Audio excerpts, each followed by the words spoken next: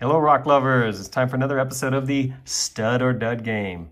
We have these two rocks, both from West Texas, one of which I found. This one I found near Alpine, and it looks like that's got agate right there on the end. So I'm hoping that it runs all the way through. This is a rock that Kendra found. Oh, this is clearly an agate rock. Look at that. So we're going to cut these and see if they are a stud or a dud.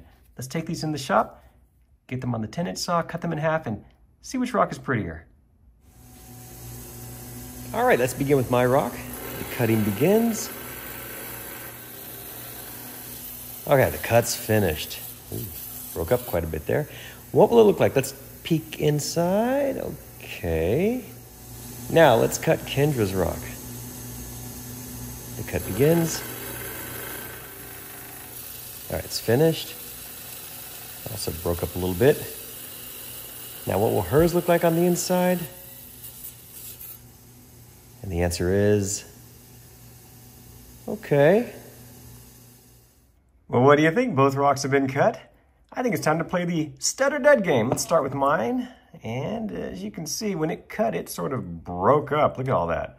Ooh, what a mess. I think I know the answer, but let's see. Will this be a stud or a dud?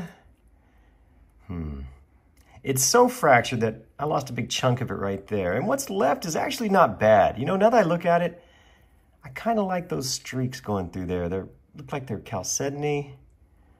I just don't know that I can call this one a stud because it's just so fractured.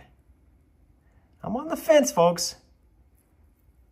I do like that sort of opalness right there and then the chalcedony around it. So I'm going to reluctantly say a stud.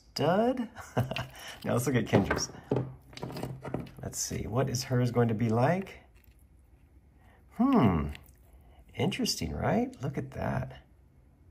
Stud or dud? I'm gonna have to say stud on this one. That's a beautiful pattern in there, and got that either calcite or chalcedony. I think that's chalcedony right there, yeah. Yeah, let's go with stud. Now, the big question, which one's prettier? Well, now that I look at them side by side,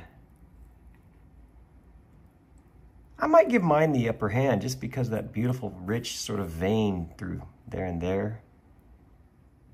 It's close.